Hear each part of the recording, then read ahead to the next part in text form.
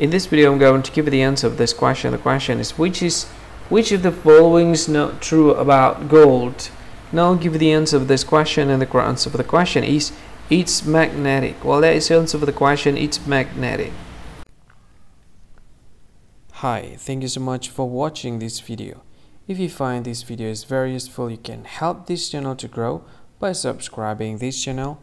Please this subscribe button and don't forget to like this video.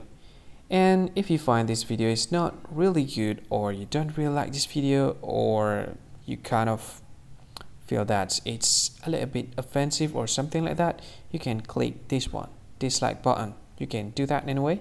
And if you want to share this video with your friend, you can share it by clicking this share button, and you can share it to any social media that you wish that is currently available at this time, like Facebook, Twitter, LinkedIn, and many others, right?